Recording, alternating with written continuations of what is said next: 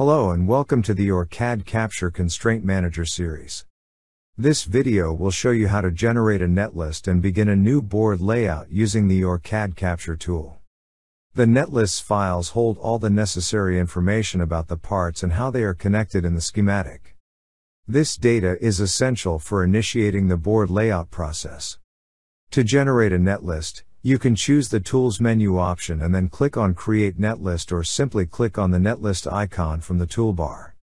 This will open up the Create Netlist window. Next, click on the PCB tab and select Create PCB Editor Netlist by marking the checkbox.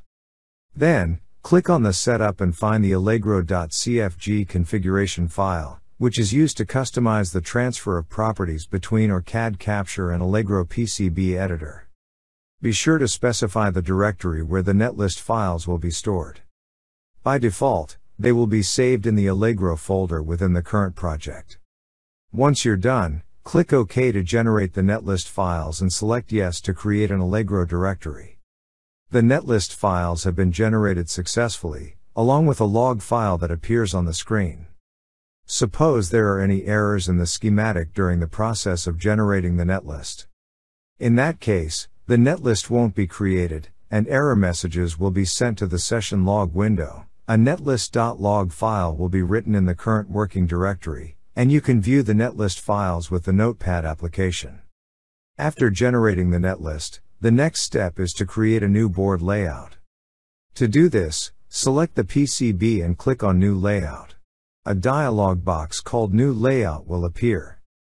It will load an OrCAD Capture netlist into a board file, initializing the process of creating a new PCB layout. To specify the netlist folder for your PCB layout, go to the PCB Layout folder field. By default, this field will be set to the Allegro folder within your current project. You can choose your company's standard design template file in the Input Board File field or keep it empty to load the default tool template. Once you've chosen your template, the netlist and input board files will be processed, resulting in a newly saved board.brd file. The board field specifies the name and location of the new board file. By default, the new board file is saved in the Allegro folder of the current project, and the board file name is the same as the schematic design name. To import the netlist and launch the new board file, click OK.